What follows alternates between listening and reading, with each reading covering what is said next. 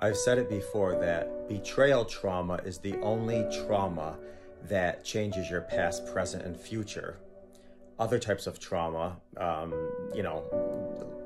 death of a loved one, a tragic, incident or occurrence that may very well disturb and disrupt your future or future thoughts.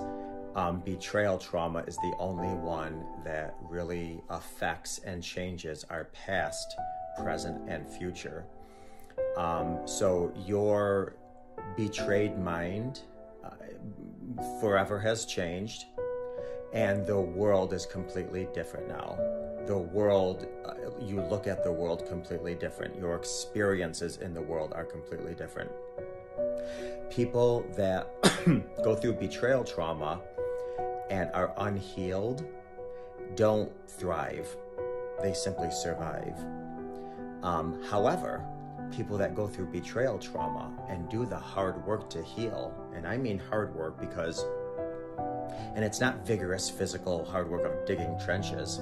It's digging into that, child within. It's confronting your inner demons. I mean, there's a lot of difficult work that goes with healing the wounds that come with betrayal trauma.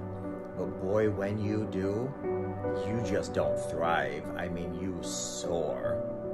So something to motivate you. Don't lock yourself in the bedroom. Don't waste time putting yourself in a fetal position on the bed crying.